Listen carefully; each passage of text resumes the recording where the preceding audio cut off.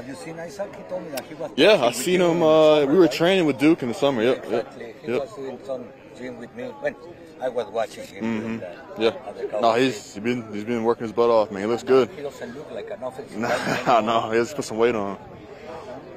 Terence, when you face a defense that has a lot of disguising guys rushing from different places, how does that? What's the biggest challenge with that? Is it just recognizing? Yeah, it's really just recognizing and everyone being on the same page.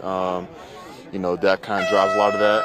He gets us in the right spots, and we just got to make sure we relay that on the line of scrimmage and we're all on the same page. When you face Micah, just in general, wherever he's lining up, how's that helping you get ready for the season? Oh, I mean, that's huge, man. The Coach Zim's doing a good job. You know, kind of put him everywhere.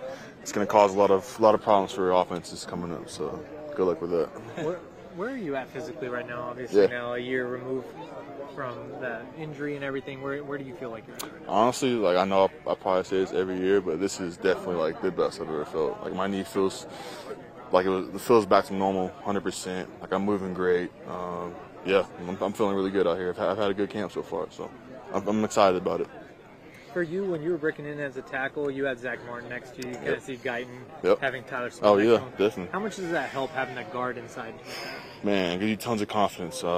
You know, run, pass, just, you know, being there, just him being a brother in general, you know what I'm saying? It just gives you tons of confidence. Go out there, you know, play for one another, and, I mean, it's very helpful. So.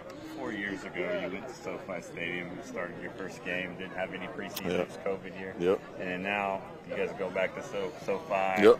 I don't know if you'll play, maybe not, but it just, can you just talk about the journey of like where you were then and where you are now? Yeah, no, it's been crazy. Like you said, we were the first game, and it was a brand new stadium, right? SoFi, first game there, my first season, my first start. Man, it's been cool to kind of just see, you know, where I started and just how far I've come, and I'm just grateful for, you know, every step along the journey, and there's tears and many more. So.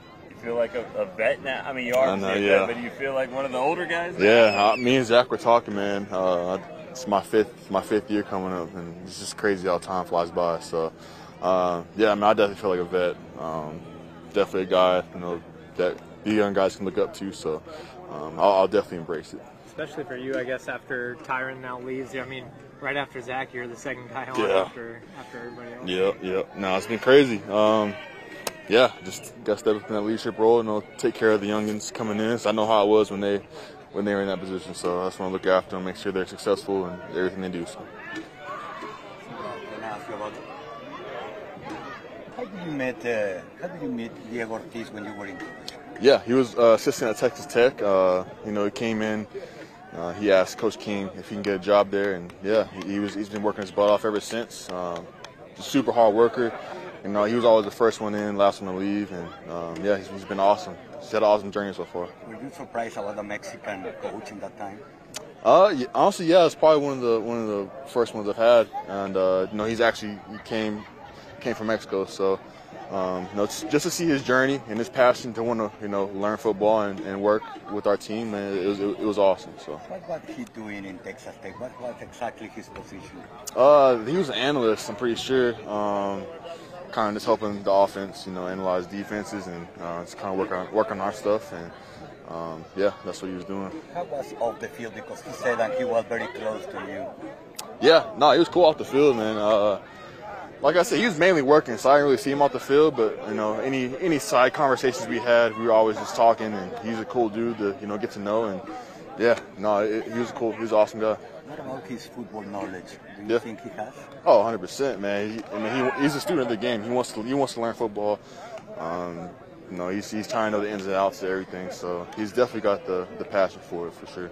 Finally, what do you think about his new position with the Indianapolis Colts? Yeah, no, I'm super excited for him, man. No, he's been with Tech for a while.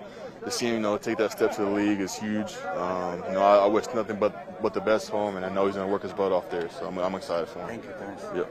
You taking Tyron's spot with the walkout with Zach? Yeah, you saw that? Yeah, I guess so. Yeah, me and Zach timing it up there. So, yeah. I mean, they were together for so long. Yeah, right? yeah. What's Zach when he walks out there? Was he saying anything? You guys talking ball? Just talking about what you had for breakfast, or? Yeah. Sometimes we just talk about the day coming up. any justice we have, or we can just be talking about nothing football related, just whatever's just on our mind then. So, yeah, that's really about it. Nothing else. What's the best thing you learned from Zach over the years? Good question.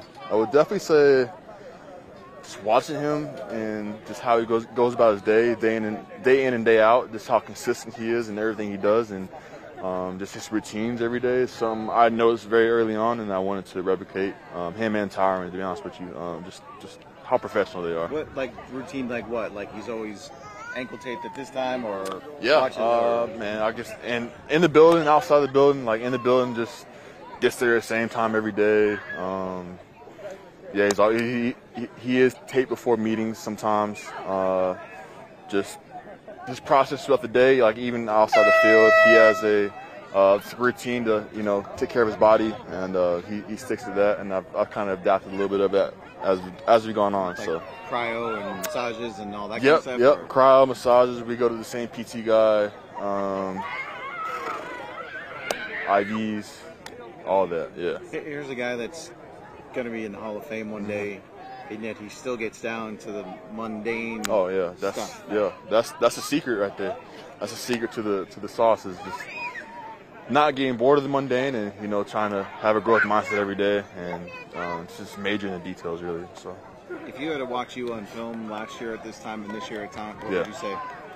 How different is it for you? I would say, consider the circumstances, that kid's given everything he's got. So that's what I'd say. And how about now? I mean, is it even like last year? You could probably say you weren't thinking about it, Yeah. but it had to be in the back of your mind. Oh yeah, I mean, I think it's natural. Anyone's first major injury coming back, it's going to be in the back of your mind, and how can it not? You know what I'm saying? So, yeah, I mean, you just gotta. It's just something it's a process. You just gotta work through it. Just more reps you get, more confident you get, and now I'm as confident as ever. Man, I'm ready to go out there and roll. So.